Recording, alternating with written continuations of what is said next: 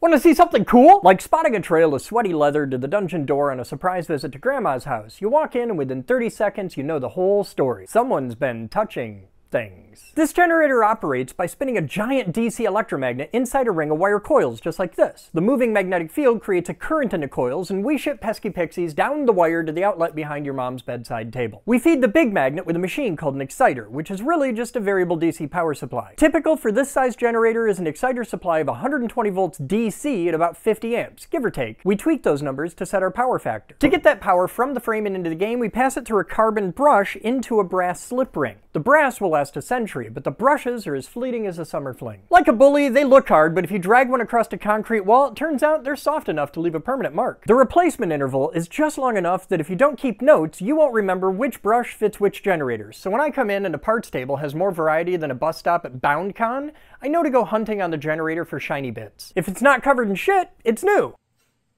No! Not touching that joke! Nope. Generator 1 is on the other side of a half-frozen moat because the damn floor drain froze again, but it's 5 degrees and nobody's getting wet feet in this weather unless shit's on fire. So, let's look inside Generator 2. Yep!